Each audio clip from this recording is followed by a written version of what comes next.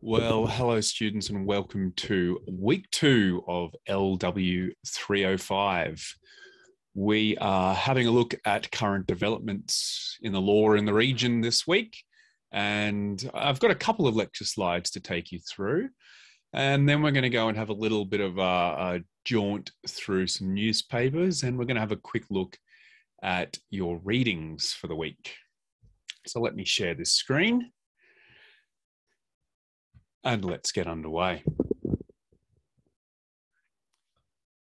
So the topic for this week is current developments. There are a lot of current developments in law, and they range from issues that have repeated themselves over time and issues which are new and emerging. Really, there is a limit to how many different new developments in law we can cover here.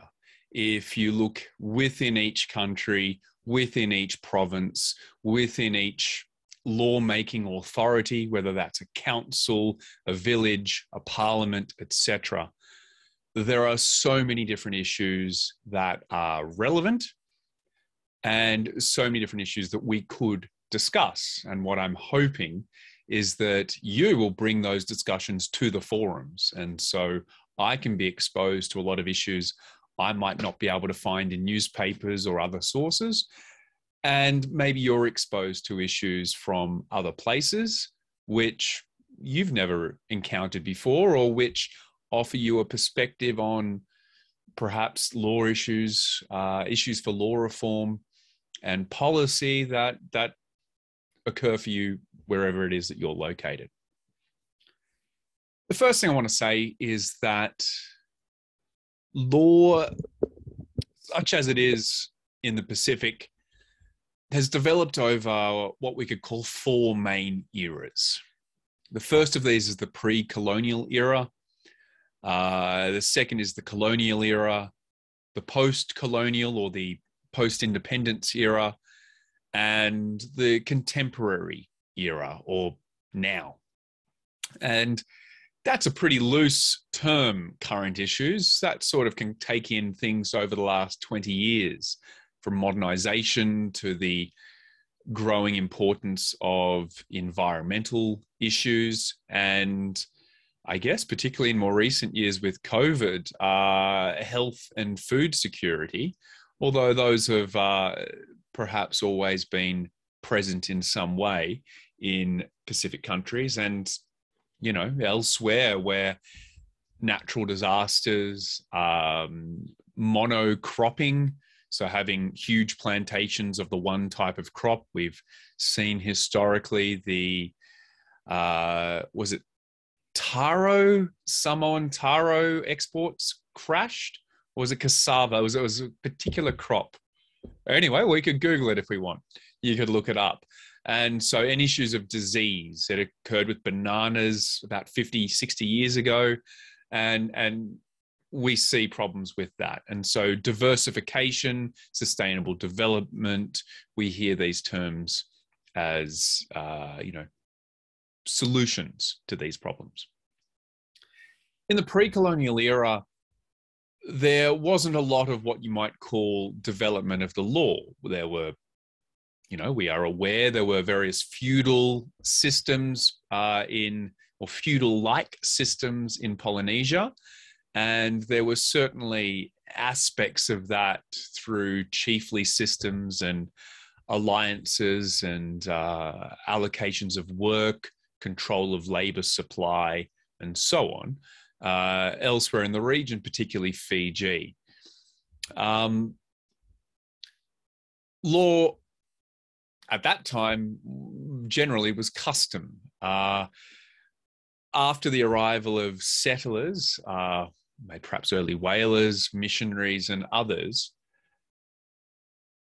really once foreign settlements started to appear, we started to see this sort of emergence of the genesis, if you will, of colonial lawmaking structures. And that obviously really took off throughout the colonial era. So from perhaps the very late 1800s, in some places as late as the early 1900s, right through until the 1960s, 70s in most places. Over that period, a lot of introduction of migrants, foreign workers, development of infrastructure, establishment of courts, old buildings, well, they're old now, and so on and so forth around the region. In the post-colonial era, we have, this era of new constitutionalism, this era of new, I guess, ways of merging indigenous ways of doing things with Western, inherited, adopted ways of doing things. And a couple of the features, and perhaps, I'm only pointing out the negative on these slides, things like the domination by local elites, those who were perhaps already chiefly, those who already had educations overseas, those who already had money, those who already had power and influence, and so on. And the companies they formed and owned and merged and so on, and foreign interests. And we've certainly seen over the 80s and 90s and continuing into the 2000s, the way the elites of our societies in the region have, continued to consolidate their power and interests and pass on those benefits to their children and grandchildren. We're starting to see multi-generational political families. We're starting to see multi-generational powerful companies controlling food supplies, supermarkets, beer, and having a lot of influence in other industries, tourism, fishing, construction, and agricultural production, control of mills and control of government entities. So with all of that, then is also the foreign interests. And ultimately, foreign interests aren't concerned with local law or local politics. They just want to be able to make money. And so there's a lot of, one of the best ways to do that is to team up with local power structures, as the early missionaries and colonial empires did, and use those elite and existing power structures to get what they want. And over this era, we've really, and this is the era of law, which sort of we're all quite reliant on now. There's been this washing machine just bouncing around. Perhaps one of the rubber straps on the inside is broken and it's just constantly moving and banging around. We have all of these social and cultural hierarchies and traditions and structures, which are sort of embedded and merged now over the last 30 to 40 years with political systems. And this is something you should be very aware of as future lawyers. And it's something that it's worth being much more aware of than you might currently be, in terms of the history of some of these structures and institutions and how they have developed over time.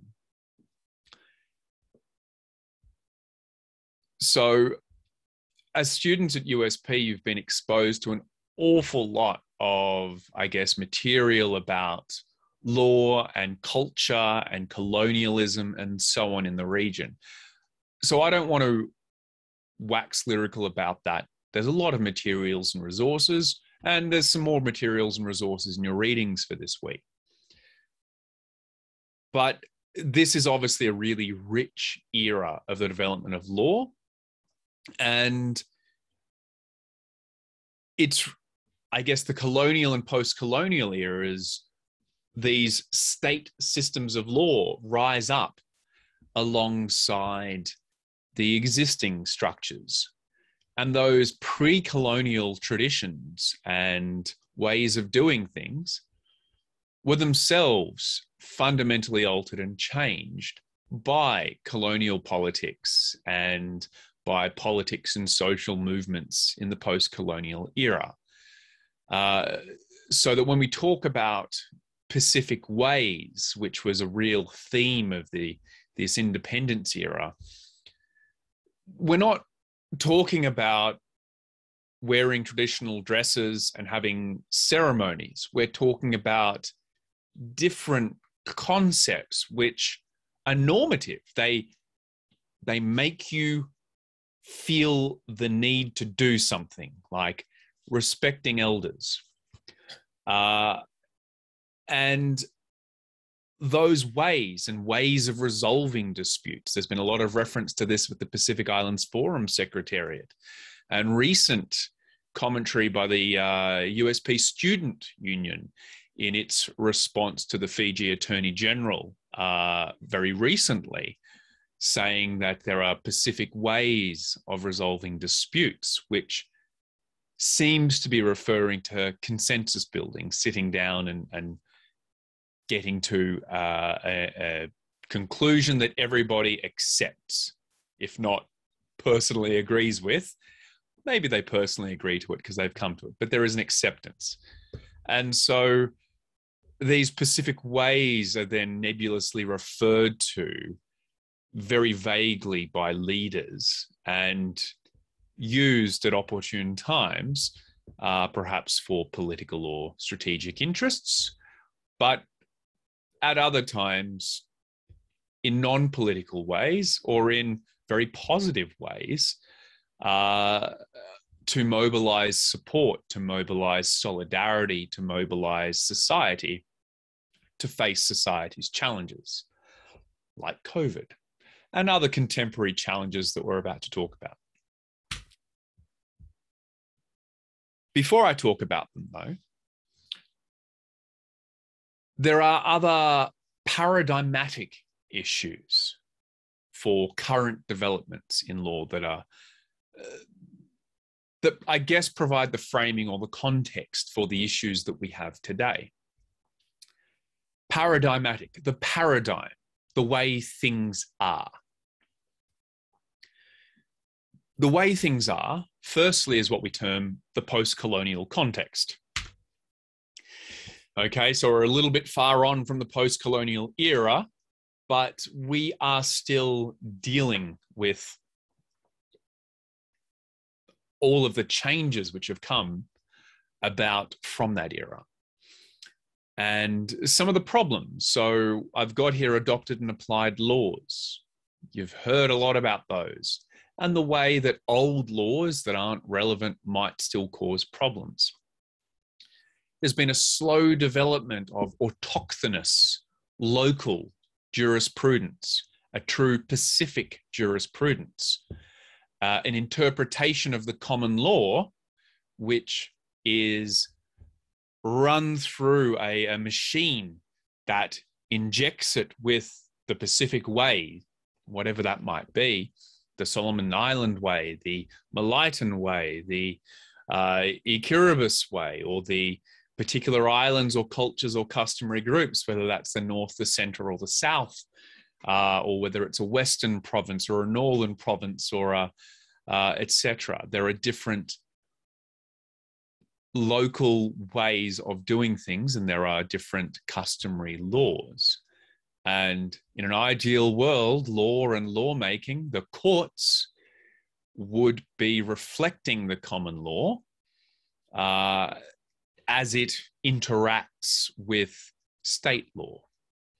And this isn't a course on jurisprudence, but there is a very clear difference between the way that parliamentary laws are made and develop and the idea of the common law. And it's something which, as a law student, you hear about, but I think at various points in your life, you will have realizations about what that means in practice as you encounter new situations. So that's going to be a feature for the rest of your life, the way that local ways find their way into court proceedings. Another paradigmatic issue is weak state institutions. I don't say this negatively. Reference to weakness here is a reference to things like lack of resources, money, buildings, petrol, vehicles, human resources, sufficiently trained people to do things. How many expert international trade lawyers are there in Samoa? Experts. I'm talking lawyers with 20 years experience litigating, engaging with international trade law issues. 1? 0? What about in Fiji? 0? Vanuatu? 0? Solomon? 0. Okay. Not a lot of international trade lawyers with decades of experience in the region. What else? What else do we lack in terms of human resources? What else do we actually need? Do you need an international trade lawyer? Arguably, yes. Bureaucratic processes are part of those institutions. How is work done? What are the processes? Is it all on paper? How efficient are the processes? How accountable are the processes? How independent are those processes? To what extent does the bureaucratic state interact or engage with the relational state? That is this network of relationships and institutions that actually, when you look at how things are done, delivers the state to the people. Quite often we find that it's only by picking up the phone and talking to our second cousin who works at the office of so-and-so that we can actually get that office of so-and-so to progress whatever it is we want. And one of the important things for lawyers going, for you as lawyers in the future is that network of relationships. You get things done through networks, hopefully within the spirit of the law. Land. This is part of the paradigm. Who owns it? What can be done with it? When can you sell it? When can it not be sold? When can you put a mine on it? When can you harvest all the trees on it? When can you put a tourist resort on it? And what are the conditions for that? And who controls that? Huge, huge paradigmatic issues. Land is particularly important because if you look at the history of modern states, which really starts with the Treaty of Westphalia in Europe centuries ago, the issue of land is intrinsically linked with the economics of a country. If you have land, you can do things with land that produce wealth. And the entire point of capitalism is, well, one of the main functions of capitalism is the exploitation of land and other resources to create wealth. That's all the system does. And this is the paradigm in which we operate. There is a lot of land that could generate a lot of wealth in the Pacific. But to do that, we would lose where we live. Lots of places don't want to do that. Lots of places don't want to build a mine in the highlands. Lots of places don't want to extract all the coal or the gas or the gold or whatever. They don't want the land disturbed. And that's probably a good thing too. So then what? What are the consequences? And there are a lot of challenges then for the state. So if we're talking about this is the paradigm, this is the way things are, well, if you're running a country, a fairly small country, and you've got a lot of land that you could, develop farming, or you could develop good tourism sites, or you could develop income generating ventures that create wealth, which enable you to fund roads, schools, hospitals, etc., then you run into this problem when 95% of the land is owned by different pockets of people that don't want to share it. As a government, it's very hard to govern and to create strong industries when you can't leverage land. So to give you an example, in Australia, there is a provision whereby the federal government can acquire any land for exchange of fair consideration. It's referred to as the compulsory acquisition of land. So the government can say, we want to build a new road right through there, or we want to build a new power plant just there, or whatever. And they can require you to sell the land. They can force that, and they have to pay you a fair compensation, and people get, a good price usually, but you have to leave your land. That is the paradigm in Australia. That paradigm doesn't exist throughout the Pacific. So the way that states are able to operate is very different. And land is very sacred, and land is very important. And so this is one of the central problems in most Pacific countries. What do we do with land? And we see that in the courts. 60 to 70% of cases in Kiribati deal with land. The same is true in Vanuatu and elsewhere. There's been various efforts of reforming land and the use of land, but it's not solved, is it? It's deeply problematic everywhere. Another part of this paradigm is this rise in individualism versus collective obligations, which is, I guess, a little bit associated between this division between urban and rural regions. As people move to urban areas for jobs and so on, or education, you name it, there is this distancing of Indigenous or traditional power structures. But they're not weakened, and in some cases they're actually strengthened. Somebody in the city earning an income and sending reparations, it's the wrong word, sending money, forget the term for it now, sending money back to family for their support. That's actually a huge source of income for regional areas and for people in Samoa, Tonga, Fiji, you name it. So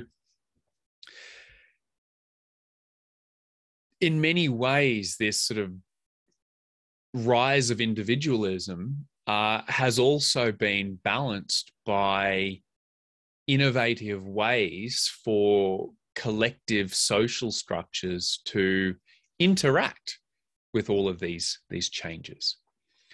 Another part of this paradigm is the idea of free markets versus regulatory protections, government control. So, for example, the sale of timber, logging. Governments like money. They can't they can't buy and sell the land. They can't do much with the land, but they can maybe convince landowners to harvest the timber, or companies can in exchange for a fat check, or governments can mandate that you're not allowed to allow logging and make it a punishable crime to do so, or whatever, or impose fines or caps or limits and so on. And where do we draw the line? Where do we draw the line between allowing people to do with their land or with their bodies whatever they want to do versus what protections and control measures we put in place on that. How does government influence that? And so these are the paradigms. Whatever legal issue we're going to look at or deal with, all of this stuff is swirling around in the background, in the hearts, in the minds, in the community, in the academic papers, in the newspapers. This is all going on and more.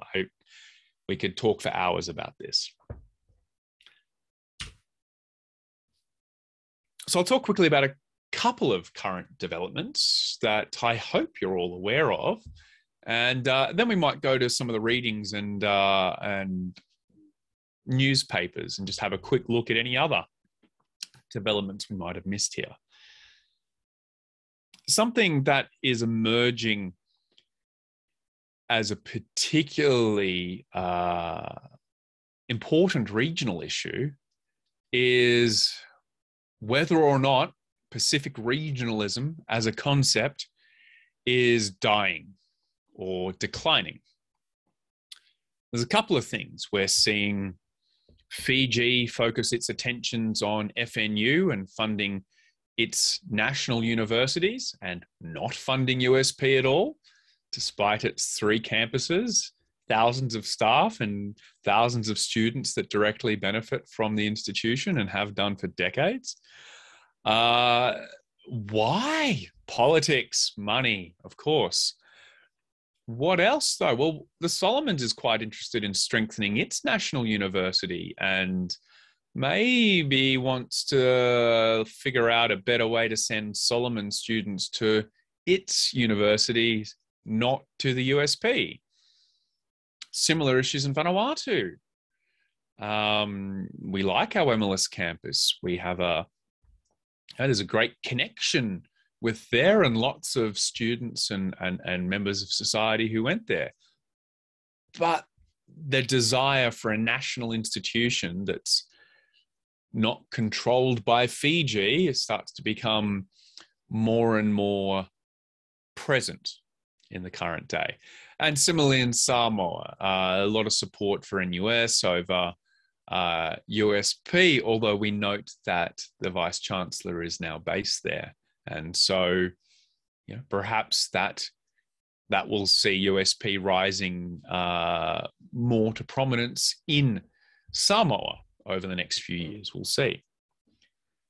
USP is an important regional institution. It educates the vast majority of civil society at the moment in the region. The Pacific Islands Forum Secretariat, also some cracks. They had a bit of an election last year and Micronesian leaders were snubbed because Australia and New Zealand threw their vote behind the Cook Islands representative, I believe. And there were some very upset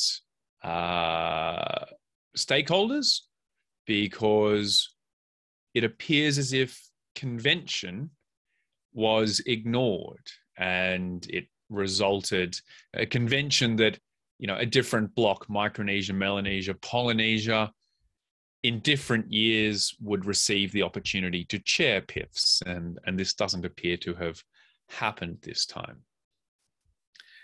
There's been cracks in regional fisheries bodies. There's been ongoing criticism for a while of the way that existing regional bodies agree on fishing catches and allocate the rights to income from fishing, and whether or not they are permitting crews to be exploited illegally, whether they're permitting illegal, people being paid unfair wages, people not being paid at all, people being kept as slaves on fishing ships. And all of this is happening within our waters. And there are cracks in regional bodies for fishing. There's new bodies forming. There's old bodies fighting with each other. And this is a pretty significant issue. Pacific region not a huge population, you know, when you compare it with the rest of the world and how much area it takes up. If you combine the incomes from all Pacific countries, it still doesn't add up to the incomes of quite a, you know, of a middle-sized, say, European country in terms of economic power and money. And then we have all of these other challenges that we share regionally. Challenges for education, challenges for transport, challenges for communication, challenges for policing, challenges for security, and challenges for fishing, challenges for mining, challenges for everything, logging, and other things. And the idea of Pacific regionalism has always been around unity in numbers, unity and strength in numbers. But when those cracks start to form, we are divided. And maybe we want to be divided. Maybe we want even more division. Maybe Bougainville wants to be independent. Maybe the Kanakis want to be independent. Maybe the Malaitans want to be independent. Maybe some countries want to swap islands because the Germans and the French got it wrong 50, 60 years ago when they were swapping and trading islands and provinces. I don't know. Obviously, the other big issue of the day, COVID. A lot of different legal issues, social issues, policy issues have all been spawned in the wake of COVID. We're going to look at emergency power as well. You are. I've looked at them. They're terrible and sometimes necessary. COVID-19 emergency powers. When did Fiji need to be in curfew? Did it need to be in curfew in April last year? Did it need to be in curfew in November last year? What about now? What about 2 months ago? Does the Solomons need a snap lockdown right now? Does Vanuatu need to lock down? How are those emergency powers used? So is it just lockdowns? Are they being used for other purposes? What other purposes? Are those purposes justified? How do we balance the threat to society of COVID with the various restrictions and impositions we put in place? We've seen an increase of gender-based and sexual violence through COVID, no doubt compounded by increased poverty and hardship, no doubt, fueled as well by the inability for people to move, travel, and be out of certain contexts. For example, being away from men who are getting drunk together. If you can't go elsewhere with the kids while men are getting drunk and getting ready to fight or beat or want other things, then how do you protect yourselves and your children, your community? And what are all the men doing that aren't actively involved in gender-based and sexual violence? Are they all standing around watching? What's their role? It's definitely a pretty significant issue for men in society that want to be men, to think about how they stop or are involved in stopping violence. Labour law reforms. We've seen some of that in Fiji. We've seen no jab, no job rules come in all around the place. COVID has been a catalyst for all sorts of law reforms and has played a role in all sorts of issues facing society. And no doubt you're going to be discussing them at length in the forums. We've seen very recently in Fiji some very curiously prioritized land and taxation reforms. Perhaps that's misplaced under the heading of COVID. That's got nothing to do with COVID. But a parliament probably has no business prioritizing land reforms and prioritizing obscure taxation rules that permit certain individuals who have sold shares but not yet paid tax, and exempting such individuals from ever paying tax. But if you've already paid tax, you can't get it back. Some very strange, weird laws coming in Fiji. Arguments might be made that there's increasing desperation, given that Delta strain got out of hand, and the government might be really,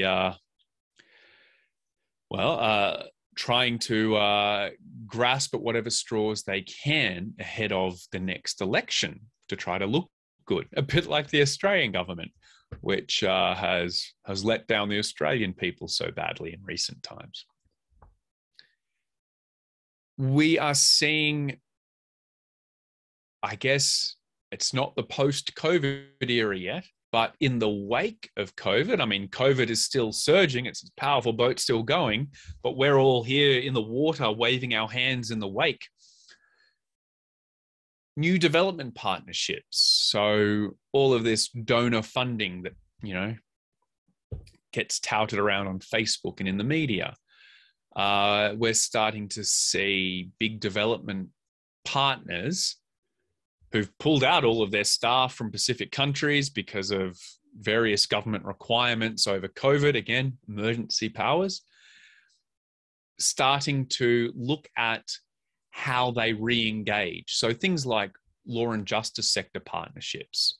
There's a new one for the Solomon Islands being developed, $32 or $40 million partnership. There's a big multi-million-dollar partnership with PNG that's going through its latest design and rollout phase. And there's existing projects in Vanuatu and elsewhere, which no doubt are undergoing changes and redesigns so that over the next 5 years, the length of these sorts of projects, that these projects can perhaps target or be better targeted for the paradigm in which they need to operate over the next 5 years. Things have changed. A lot has changed over the last 2 years. So those are just a couple of pretty significant current developments. What else can you come up with? Well, let's share something else. Let's go to, see if I can find it. There it is. I think that's it. Yes. No. Don't know where it is.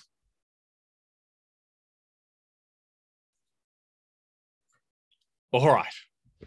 We should be sharing this screen just here. So this was a link I put up on Moodle. It's also, it's also in your topic notes, to a list of Pacific newspapers. There are others, I'm sure, that aren't listed here. It's quite interesting looking at this. It actually lists who owns each of these institutions, these media organizations, which is interesting. We see that in PNG, for example, the very, very conservative Australian Liberal Party leaning US Republican Party leaning Rupert Murdoch News Corporation owns the PNG Post-Courier. And we see that the National is owned by a Malaysian logging company. How impartial do you think their reports are on logging? But we do see interesting things here. We've got Aitangi Tonga, head of a Tongan media council, seems slightly more independent at least, certainly not attached to government, certainly not attached to business. That seems good. Locally owned newspapers in the Solomons, not sure who owns the Solomon Times. Student journalists. All right. So there's others. There's various things. Daily Post gets some criticism in Vanuatu at times for its reporting. So let's go to Fiji Sun. What's making headlines in Fiji? Well, what have we got? There's a bunch of Fijians stuck in Afghanistan. Okay. Is that a current development in Pacific law? Well, there might be various issues coming up here. For example, very soon Fiji is going to have to start engaging with a new Afghan government. So there's actually a big international law issue right here, because how do you get 6 Fijian passport holders out of a desperate conflict situation where the only way in or out is an airport currently under the control of about 4,000 US troops? Who's the first phone call to? Who makes that phone call? Do you call the Taliban? Do you reckon the Fiji, Department of Foreign Affairs has a direct line to the Taliban? Maybe. Do they call the US? Do they start talking to an ally or partner? Australia and New Zealand are flying planes in and out of there. They've got their own citizens to worry about, and it's a desperate place. Are they going to get the Pacific, any sort of Pacific Islanders out of there? And there was a lot of collaboration during COVID. Why not here? We have, what else? An issue of law and justice. A retired soldier killed in Althala Beach trying to break up a fight between his drunken son and his drunken son's drinking buddies. And people came back with their cuzzy bros and stomped and killed people. Nice. Really, really tragic story there. But an issue. I mean, we've got increasing community violence during COVID. We've simply got violence within a community. It's a settlement this broke out in. That's got its own issues in terms of land and so on. How do you find land for people? What else is here on the Fiji Sun? Okay. Bit of rugby. Good. Got to stay happy. Are things getting worse in India? That's a global issue, not a current development in Pacific law. Climate Watch. We've got a photo feature series, which, is looking at Naloto Village and sea level rise. Environmental issues are very current. What's the Fiji Times talking about? Well, USP, for some reason, isn't on the front page of the Fiji Sun. We're talking about USP and governance. We're talking about the problems for how the university can govern itself in different regional ways. We have a review, expert to review a proposed bill. So we've engaged the service of an Australian expert to review a town planning act. Okay, so there's been a lot of discussion in Fiji over the past 10 to 15 years regarding, village councils, regarding land use. This was, we mentioned this a moment ago in the when we went through the slides. Town planning, where you can build things, how you can build things, the standards, the sewerage, and so on. Okay, so why do we need an Australian expert to review the bill? What does an Australian expert know about town planning in Fiji? Well, I mean, we might say that there's, certain things that, if you've got a person that's done town planning a lot, they're an expert, they've looked at a lot of bills and acts, they've written a lot of bills and acts, they've done town planning in this place, in that place, in this other place, all these places with different needs and demands, then towns in Fiji are just places with different sets of needs and demands. And so an expert can probably offer opinions, but they probably don't deeply know the context, but perhaps they're not being asked to review the act to make sure it draws in the Pacific Way. Perhaps they're being asked to review the act to make sure, there isn't some good practice in town planning that's become normal in a place like Australia or somewhere. That's a good thing that Fiji might want to draw in. I don't quite know the terms of reference of that. Maybe one of you is going to write an assignment on it and I'll get to learn about it. Substandard building applications. Okay, so we've got an issue there over planning laws, over, well, who's doing the building applications? Hopefully lawyers aren't drafting those or assisting. Wouldn't want lawyers involved in substandard anything, would we? Civil servants applying for unemployment assistance. Presumably this means employed civil servants, not unemployed civil servants. So we have questions there over, let's click that article. Let's see what that takes us to.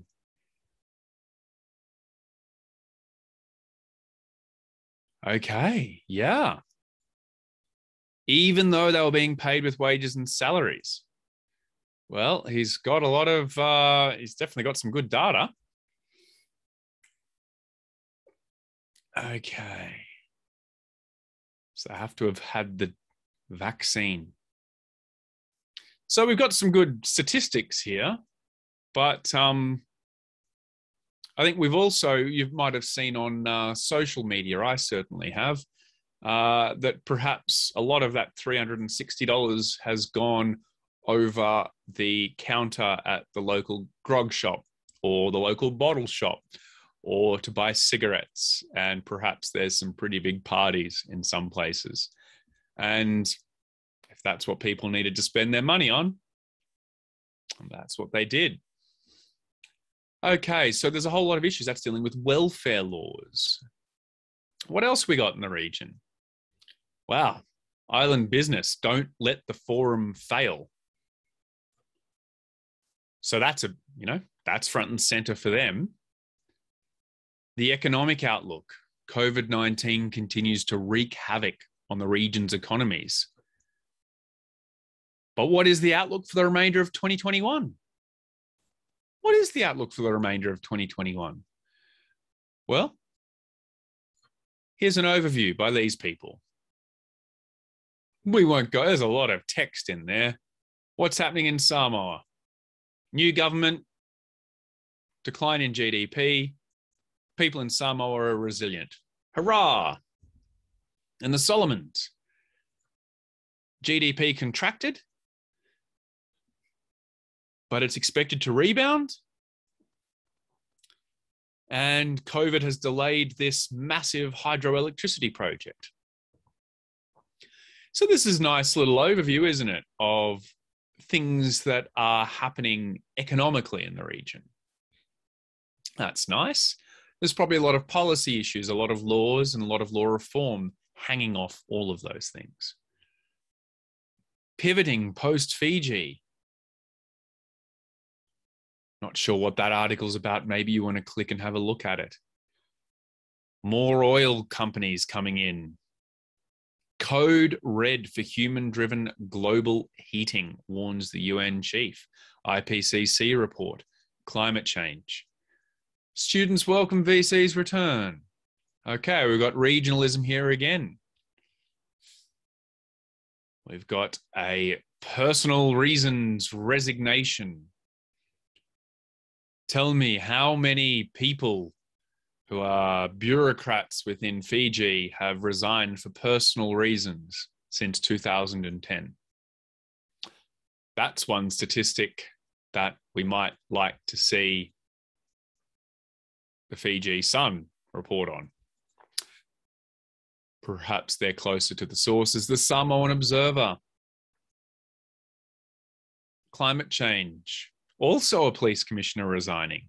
But that's, I thought that was fairly old news that Ian Kyle had done that a little while ago, but it's happening there.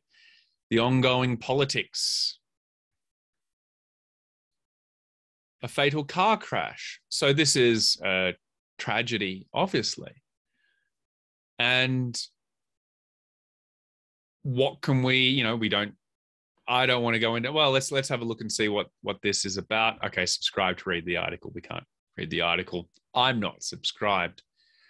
But there could be issues of road safety. There could be issues of licensing and registration. There could be issues of vehicle safety and inspections. There's a lot of legal issues, which don't have to be the biggest issue, that might touch upon these sorts of tragic stories. A new public health emergency that's under control. A policy need. We need more doctors. Well, it takes a while to train a doctor, at least 6 to 7 years. And then they have to come back with relevant experience. So this is a big issue. Exports, agriculture, again, an issue I touched upon before. How do you strongly enter a global market when you can't guarantee production? If you're trying to sell copra and people aren't collecting the coconuts, people aren't processing the coconuts, then how do you guarantee contracts for the supply of copra, for example? Does government not involve itself in that? Does it just leave that to business? We've got a sea cucumber haul, okay? We've got more law and justice issues. More law and justice issues. And then we've got world issues, okay? So that's more Observer. Where are we at here? The Solomon Star. Snap 36-hour lockdown. So Honiara is in lockdown as an emergency zone due to a surge of COVID globally and in neighboring countries. Okay, so this is being mooted as a need to just test preparation. As far as I can see, there's no outbreak, but Cabinet approved the trial, presumably under their emergency powers or presumably under some other power of Cabinet, to impose a lockdown. Are they allowed to do that? That would be a good one to see students talk about. What is the authority for a test lockdown?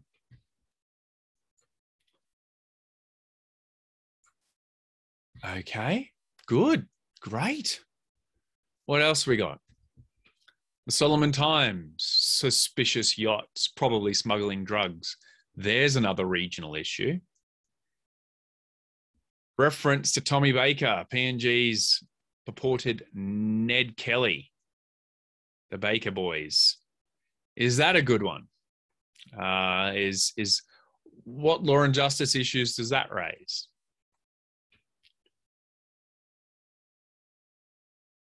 What else we got here? Carver booms, small business issues, PUBG Mobile. That's an interesting one in Solomon Islands. Culture and arts. So culture and arts, COVID, Carver, tourism, and PUBG Mobile. Excellent. Is there anything else there? No. Dreamcast, Shakespeare. Really think the Solomon Times could get a perhaps more locally robust culture and arts section, but any students want to put their hand up, send something in. Oh, this is a bit graphic. So the Daily Post, sorry if you're upset about that. It's much nicer to look at this lovely man. Featured stories here, okay? So we've got cattle dying in transit. That's a huge issue for agriculture. That's a huge issue for animal welfare. There are laws on that. there are rules, there are regulations, there are conditions which must be complied with. Clearly, cattle are dying on boats. That's a problem. They were cattle for National Agriculture Week. Oh, that is concerning, right? And quite tragic, quite tragic. Shops selling expired food products. This is not unique to Vanuatu, is it? Throughout the region, I've bought my fair share of expired food in Kiribati, and I've avoided it as well as I can at Cost You Less in Suva. Fees. What else we got? Netball's not just for girls. Okay, that's probably not a legal issue.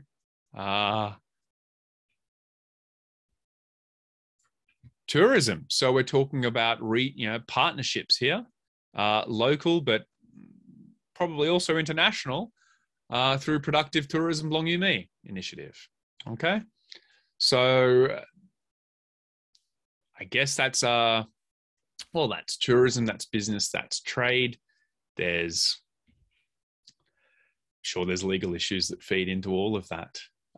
Travel restrictions certainly feeds into that. What else we got? Climate change.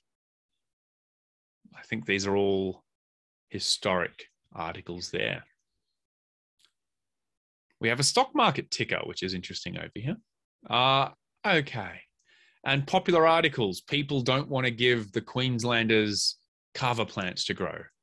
Ralph Regenvanu urges Australia not to grow kava. Please don't grow kava. I wish to say to Australia, our friend, don't grow kava. Well, here's the thing. They already grow kava in Australia. It grows naturally in Queensland because it's a tropical place that a long time ago was connected to other places in the region, and there's kava plants there. So maybe it's about protection of local industries. Maybe this is more of an opportunity, though. Maybe Vanuatu could buy land in Australia and grow kava on it. Maybe clever Vanuatu and Fijian and Solomon's business people could get together and work with Queensland producers to license the use of certain types of kava, to license certain names of kava. It certainly would, why don't you brand 2-day kava? Why don't you brand golden kava? Why don't you brand these things and use those brands, get those brands recognized globally? And yes, Australia can grow kava, but in order to sell it as that premium product that it might be, they have an arrangement to use these brands. So what sort of laws does that touch on? That touches on patent and trademark laws, intellectual property laws.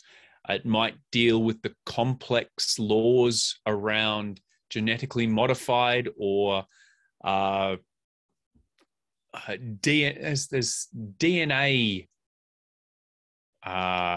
patenting of certain crops. We see it with Monsanto. We see it in the US and elsewhere. Okay. I'm not going to go through every single other link here. I think we've done enough.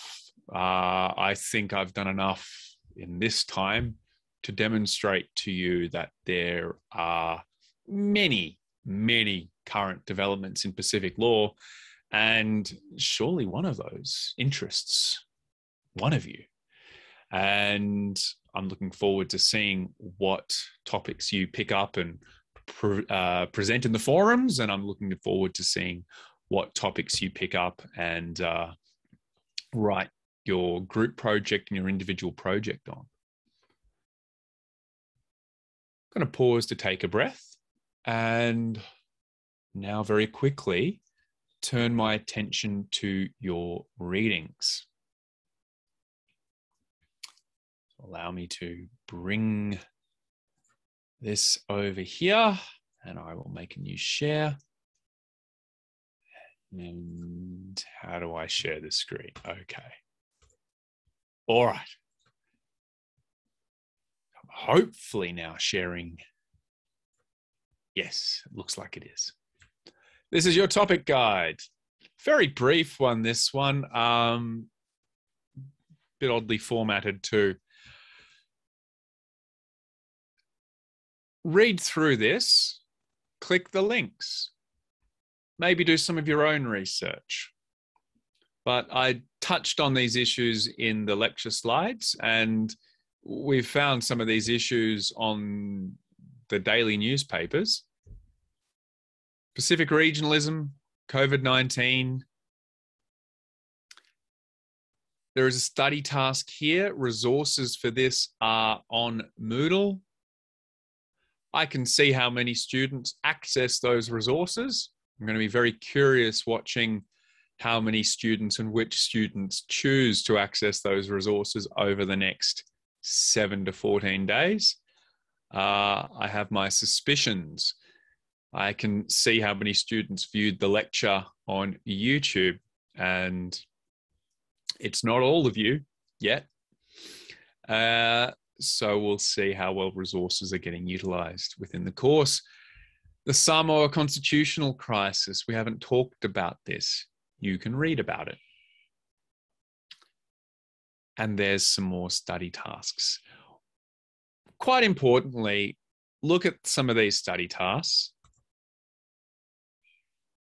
Immigration and law issues. This is a particular issue from Vanuatu from a few years ago. Question, is it a law reform or a policy issue? Explain. If both, explain how they're linked. Why am I asking you questions like this? I don't know. Maybe you might be assessed by me asking you these sorts of questions in your exam at some point. Maybe not this question, but maybe identifying the difference between law reform and policy issues will be important to your exam. Maybe your ability to explain the difference. What do you think it is? What is the difference between a law reform issue and a policy issue? Well, next week, we're going to be talking about problems in the law reform process.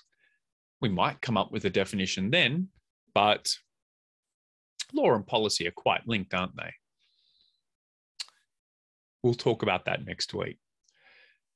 This is your other main assigned reading for the week. So this is on the web. This is on Moodle, and I've also directly linked it into my message.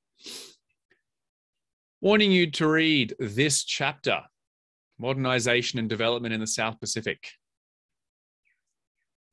Let's go through it very quickly, shall we? I've highlighted a few things, and I will leave this for you to read, but I might just go through some of these highlighted sections to just cherry pick a few things to talk to you about. Okay, firstly, social change is everywhere and affects everyone. Okay. Globalization. Strong states, powerful corporations, the rise of communication, the internet, mobile phones, M-Pesa, the way businesses change, the way economics is changing, etc. Governments want higher standards of living, don't they? Hopefully. Individualism, tensions with collective obligations, market forces and regulations, disparities between urban and rural. Historical, okay? If we start in Europe, once upon a time, we had an agricultural revolution, an industrial revolution, a political revolution. And over time, scholars thought a lot about these things, which gave rise to social change. And here's some of their names. There's a lot more. Max Weber is possibly of great interest to a lot of lawyers. He wrote a lot about lawyers.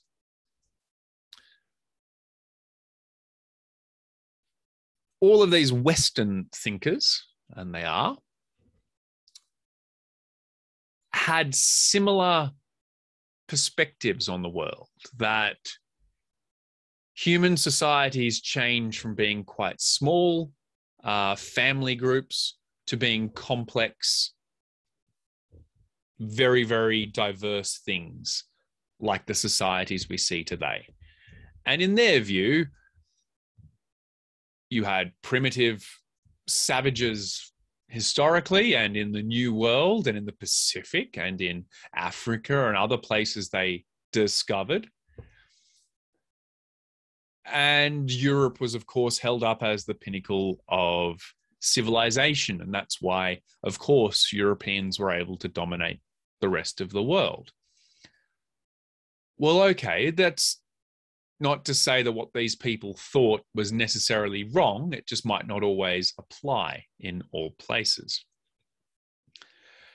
So they're saying that we go from one institution which provides everything to specialist institutions. And these occur through various mechanisms of change, right? I think something we can take home from this is that, look, certainly different places in the world have different starting conditions. You know, take a snapshot of Fiji today and take a snapshot 20 years ago. Now compare those snapshots with Samoa or Tonga or Australia or France. These are different places with different features and different conditions. And all of those things are interlinked and are complex and all change and regulate. Every part of society affects every other part and individuals. New ideas, new technologies emerge and come to places at different times. And these mechanisms of change mean that we all go in different places over time. Over time, we diverge.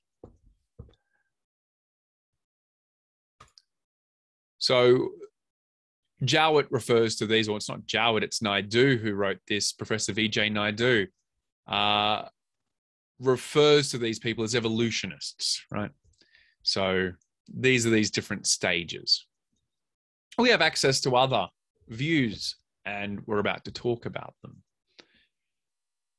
Historically, islanders were not seen as people who had the same capacities or, I guess, worth as Europeans, which is obviously not true.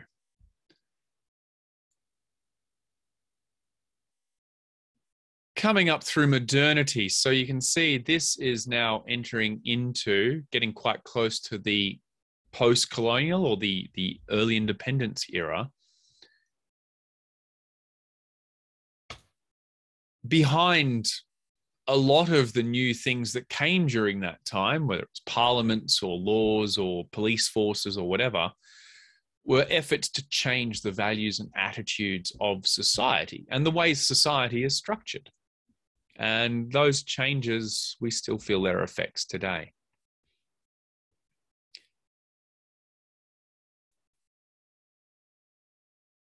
We've seen these changes through education, these changes through democracy, these changes through our access to the public sphere, the public debate of politics, of the issues of the day. Our ability to earn money, our ability to save money, our ability to do different things, to hoard wealth. There's other theories, of course. Underdevelopment theory, Vijay Naidu says, is an attempt to explain these sorts of changes that have taken place in developing countries through a different lens. Underdevelopment theory says that, well, it's actually those European powers, those civilized people, who only became civilized because they exploited the wealth and natural resources, slavery, land, etc., of the developing world or the new world. And the world system was and still is managed by powerful states for their own benefits. Is China only serving Pacific interests when it wants to fund ports, when it wants to build stadiums, is Australia. Well, whose interests are more important to, or whose interests are more aligned with what we want to do locally?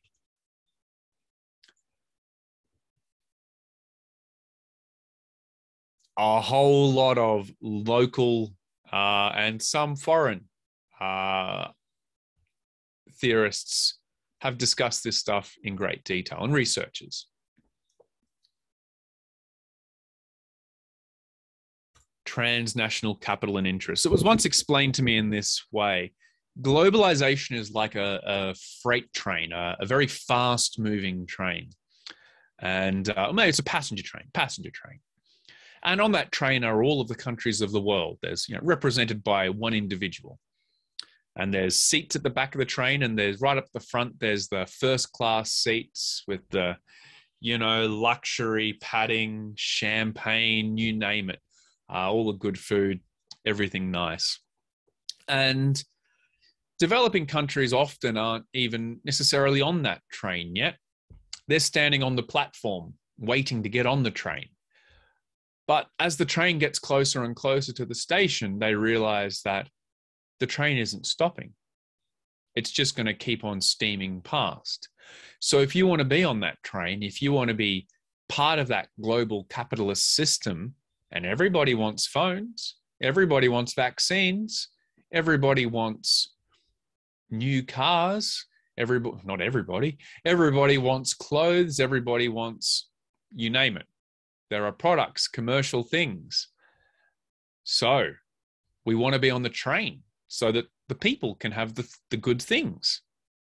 And maybe by luck, you jump and grab onto the back of the train and climb on. And then what? Well, if you're lucky, there might be a spare seat at the back of the train, but nobody's inviting you to take their seat. Nobody's letting you get into the first class section, maybe for a visit, maybe to serve the trolley of food. And this sort of explains the way the world currently is organized. And if you don't have a lot of power in that system, that's the way it's going to continue to be organized, isn't it? Despite whatever you wish. And it's only once you start accepting the paradigm, the hand, the cards you've been dealt, that you can start to choose what you're going to do with that, to play those cards strategically, to do things in ways that are going to benefit you, to make those alliances that will most benefit you. Perhaps to stand up as a region so that you have strength in numbers. There's lots of ways of discussing gender or development or sustainable development in different ways. Regional organizations, what happens if they fall apart?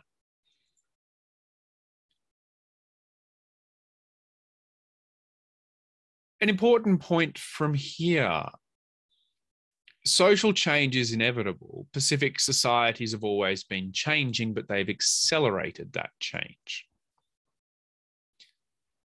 We can see some of these eras discussed here. Historic actions of missionaries, historic actions of business. How do these historic things affect us today? How do missionary-based enterprises align with the individuals in our societies or companies in our societies that control certain resources or control certain industries? I don't know. Land. Very big issues over land. Labor laws, blackbirding, slavery. Okay, the issues of urbanization, the issues of building infrastructure, who pays for infrastructure, who determines what is worth value. We have alternative systems, don't we, in Vanuatu and elsewhere, There are customary banks. I'm not sure what the term is in Vanuatu. Banks where you can go and get a loan if you've got a dowry to pay, or if you need to pay restitution for something. You can go and borrow pigs or pig tusks or other resources, and then you have to pay that back. So there are banks in traditional commodities. Who set that up? Was it the state in Vanuatu, or was it the Council of Chiefs?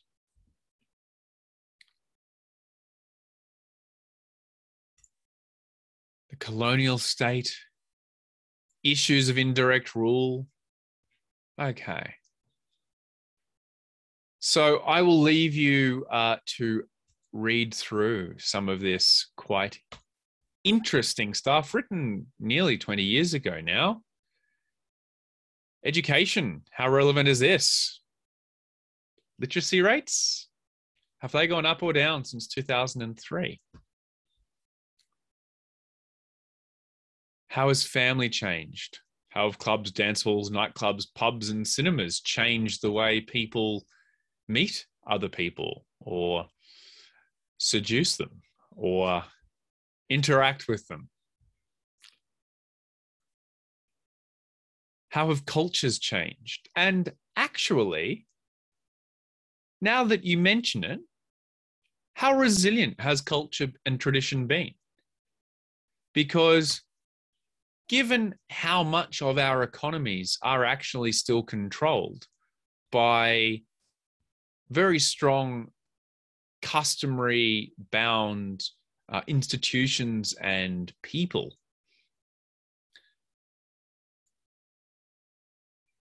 is this actually a problem? Are we losing tradition? Are we losing custom? Or are those adapting and integrating? And not integrating with, are they drawing the state and economic and other systems into traditions? Are they autochthonizing?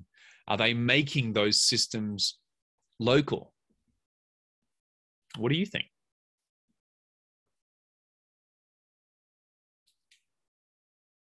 Has there been an indigenization of modernity? Is there a new Pacific way? There's certainly been good things from development. There's certainly been good things that we take from the rule of law or law and order. And there's lots of bad. So to what extent have we accepted the positive and rejected the negative? So that's about as much as I want to go through of your reading. There's been a lot of change. There are a lot of current developments. But in terms of where we are today, we are still in the middle of all of this paradigm of change, of this timeline, of this ebb and flow over time, of all of these different interacting systems. And I think what I'd like to see from you is a robust discussion of a lot of these topical issues in the forums. That's the end of the lecture, and that's the end of what I'm going to take you through today. Good luck with the rest of the week. I hope you don't find the readings overly challenging, and I look forward to talking to you on Friday if you want to talk to me, or next week. Cheers. Bye for now.